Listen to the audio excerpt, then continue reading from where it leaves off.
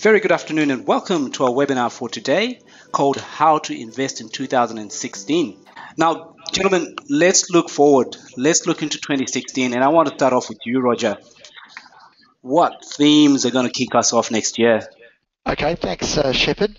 Well, the first thing is it'll be a mistake to focus on yields. So it's absolutely vital that the apparent attraction of the yields in the banks after the sell-off doesn't lure people into what we call a value trap, and that's where they believe something is cheap but the shares could fall further.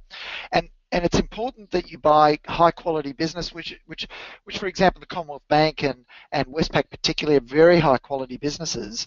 But we also need to buy businesses with bright prospects. And there were two recommendations that were set down by David Murray's Financial System Inquiry. Recommendation one was that the banks increase their Tier 1 capital, what's called their Set 1 capital or Common Equity Tier 1 capital, to a level that made them unquestionably strong. And the second recommendation was that they increase their mortgage risk weighting ratios. And that was in order to level the playing field with some of the regional banks. Now, the impact of these two things, when you lift capital and you reduce the amount you can leverage that capital through the mortgage risk weighting ratios. In other words, I should just take a step back. When in recommendation 2, what that meant was that for every dollar of capital that the banks had, they couldn't lend as much to mortgages. So their ability to leverage their capital, even though they had more capital, they needed more capital and they couldn't leverage it as much. So that reduces the return on equity for the banks. And the other thing that we noticed was that if you go back and you have a look at the profit growth of the banks in the bottom section of this table here between 2011 and 2015, the reason why I chose 2011 is because I didn't want to look at the share price appreciation from the depths of the GFC, which was 2009, March 2009. So I wanted to cut that rally out and just have a look at what happened to share prices between 2011 and 2015. And what we saw was that there was a 30% increase in the profits in aggregate of the big four banks, but a 73% increase in the share prices. So the share prices got well ahead of themselves and the banks were expensive. So that meant they're expensive. Now they look cheaper, and they definitely are cheaper. There's no doubt about that. But the risk, of course, is that their return on equity is going down or going to be flat. So their prospects aren't as attractive as they were. And I think what we'll find is that a lot of the analysts will start to lower some of their forecasts for bank profits in the future. So investors have looked for yields in banks. There's also there's risk there now. They've also looked for yields in property, and the big danger there, of course, is that the banks have capped how much they're lending on investor loans. They've also increased their interest rates on investor loans. ASIC, in addition to this, and it's not on the slide, but in addition to this, ASIC investigated 140, they just took 140 interest-only loans and assessed them for risk. And what they found was that banks were not responsibly lending. They weren't giving borrowers the information that they required to make a proper assessment of the risk. They were overestimating how much time borrowers had to pay back their mortgages after the no interest period or the zero interest rate period expired, the interest only period expired. And so there's a big risk that we're going to see property prices not go up. Demand for property will go down because the cost of borrowing money has gone up, and that will ultimately shoot the banks in the foot in terms of their prospects for growth. So their capital has gone up, that reduces return on equity. Their growth rates are going to slow slightly, that's going to reduce their return on equity, and that changes their prospects for valuation increases, and so that changes the prospects for their share price increases. What about the macro picture? Well, Australia is very much, and I was quoted in the Australian newspaper the other day saying Australia is in a fetal position nation with its fingers crossed. And what I mean by that is, there's a lot of thumb sucking going on about what our prospects look like, and they're very much tied to this graph. This is fixed asset investment and gross fixed capital formation in China. And what you can see is this is what's driven our demand for iron ore and coal, China's demand for our iron ore and coal, and you can see it's falling in a heap as of 2014. It's even lower than that now in 2015. And what's important to take away from this is that the property sector in China demands or uses about 25% is 25% of fixed asset formation, and that's a big consumer of steel, and that's declining. And in fact, in residential real estate in China, there's about 10.8 months of excess inventory. So we've got almost a year of inventory in China. Everywhere else in the world where there's been a year or 2 or 3 years of inventory, property prices have fallen. Commercial real estate in China has already fallen 50%. In terms of price, it's halved, and they had 3 years of excess supply of inventory. So residential real estate's fallen about 8% so far, and it's probably going to fall further. So demand for iron ore and coal is not going to increase anytime soon. Infrastructure, the development of roads and bridges and so forth, that's 22% of demand for fixed assets. And what's happened is local governments borrowed money from the People's Bank of China to develop these cities and roads and bridges and railways, and they're only getting about a 3% return on their assets. But the loans, the money that they borrowed from the People's Bank of China is being repaid at 7%. So they're losing money. There's no demand to build more infrastructure by the local governments. And that means, again, no reason to expect iron ore to increase. Now, I notice that Nev has written in a question, should I buy BHP? Why or why not? And Sandra's asked, would you take a loss on BHP to buy a better opportunity? I can't answer those questions directly, but I'm giving you a picture of BHP's outlook now. The iron ore price could drop considerably further from here.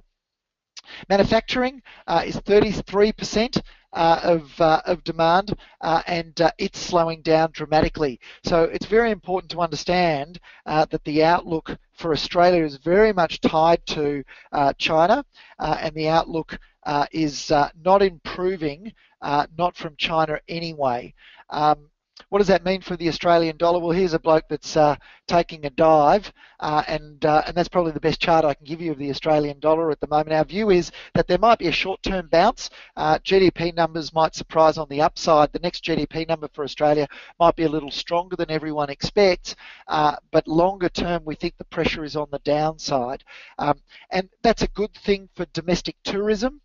So the outlook for domestic tourism is probably good. The outlook for domestic retail is probably improving because buying things from overseas is not as cheap as it was with the Australian dollar going down.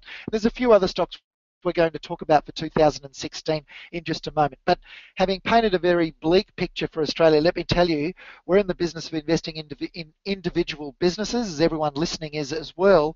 And so we're looking for individual businesses with bright prospects. We're not going to sell all the stocks we own because we think the outlook for Australia is muted.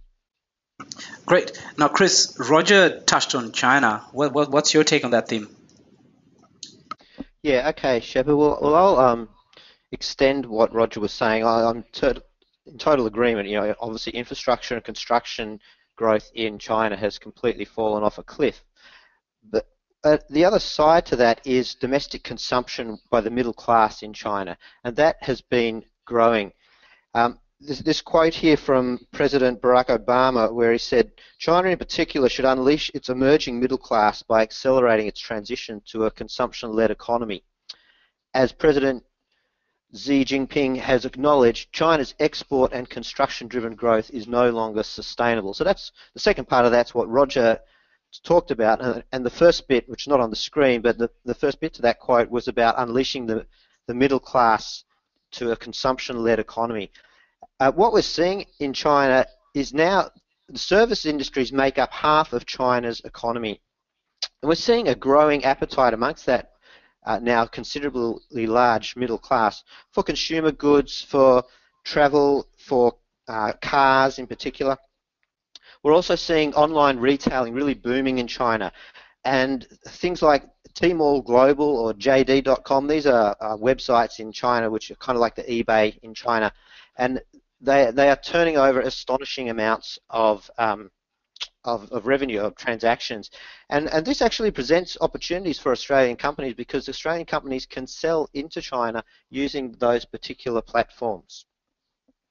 And on that same note, the free trade agreement, which was signed in June of this year and is in the process now of being implemented, is also opening up opportunities within for Australian companies to sell into China, things like wine, vitamins, health food, the very topical baby formula who have young children, agricultural and food products. There's opportunities for these businesses within China. So, you know, the upside, if you like, to the China equation is this growing middle class. Shepard, I guess that where that leads us to is, well, what in particular, what sectors and what stocks are going to be impacted by the by some of these trends that Roger and myself have identified, and we've both already alluded to, with the falling Australian dollar, China's growing middle class. Some of the sectors that you might want to look at are education and also inbound tourism. If you can just pull up that chart, Shepard, this shows how overseas visitors to Australia have been steadily growing. That's over, what's that, 30 years, and you can see a good strong growth rate in arrivals in Australia. And if we go to the next chart, it shows the percentage of those people that are coming from China, and we can see that China is really accounting for a growing percentage of inbound tourism.